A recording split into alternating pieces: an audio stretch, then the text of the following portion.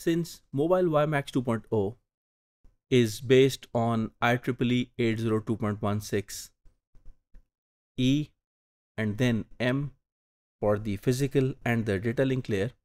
So similar to LTE-A that was based on certain really advanced features, here also there are certain interesting wireless or the radio advanced features which are the highlights of WiMAX.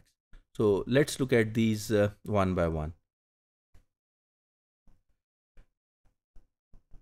Similar to LTE-A, carrier aggregation is the most important feature of mobile WiMAX that helps the users achieve very high data rates adaptively. Since we've already covered it, so we would not like to discuss it any further. The other highlight is the femtocells, which are similar to Home in Node B.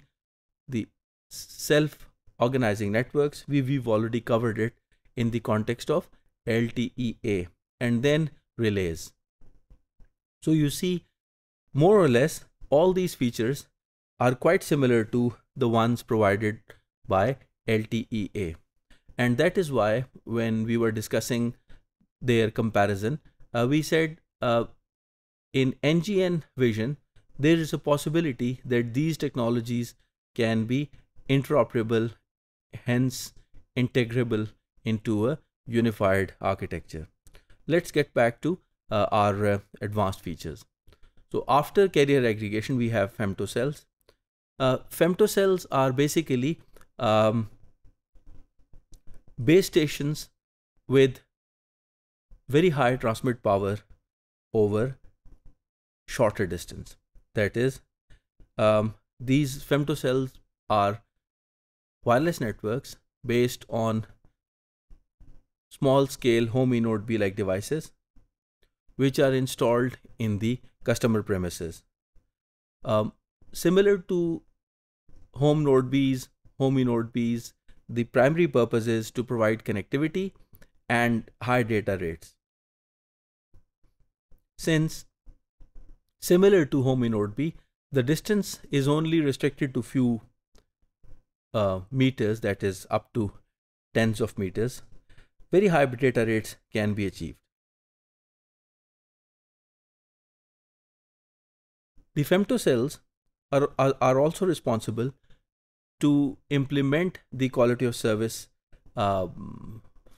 features and the radio resource control on the user equipment, which is a mobile phone, a tablet, or anything else. Essentially, the quality of service guidelines, how exactly it would be implemented, the class of quality of service, the breakdown of quality of service into network resource parameters such as bandwidth, latency, etc., are translated into femtocell based parameters, which are actually determined by the core network. So the core network servers are going to determine what quality of service is to be provisioned. Since this quality of service is to be enabled or provisioned in the wireless side, so there is a strong connection requirement that has to be established between the core network and the access side network, that is our base station in femtocell. This connectivity is usually provided through well-known broadband technologies in the fixed domain as well as in the wireless domain, like DSL, passive optical network, the cable broadband, etc. Then we have the self-organizing networks, not needing much introduction. We've discussed it in detail. The SON is implemented in mobile WiMAX 2.0 for similar requirements as it was for LTE-A, like for neighbor discovery in case handoff is required between the base stations in mobile WiMAX 2.0 environment, to mitigate interference, provide load balancing. If a certain base station is overloaded, then its neighbor can be discovered and part of the load can be shed off there. Then certain frequencies need to be reallocated or reappropriated from one base station to the other, and transmit power has to be automatically adjusted to handle the radio conditions like signal to noise ratio, SINR, CINR, etc. So SON essentially is implemented in more or less same manner as it has been proposed for LTEA.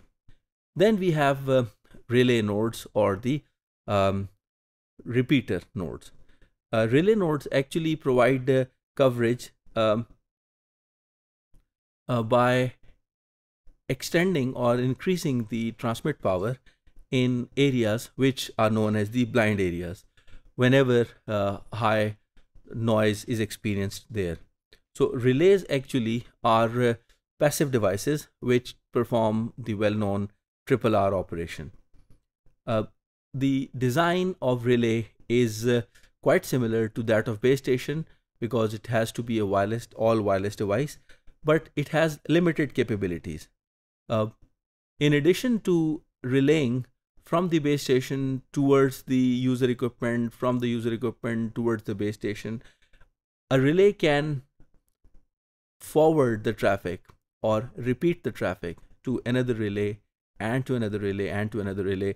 So this is actually known as the multi-hop relaying. Multi-hop relaying is a very advanced feature that allows the coverage in certain inaccessible areas which have very large distance between the user equipment and the base station.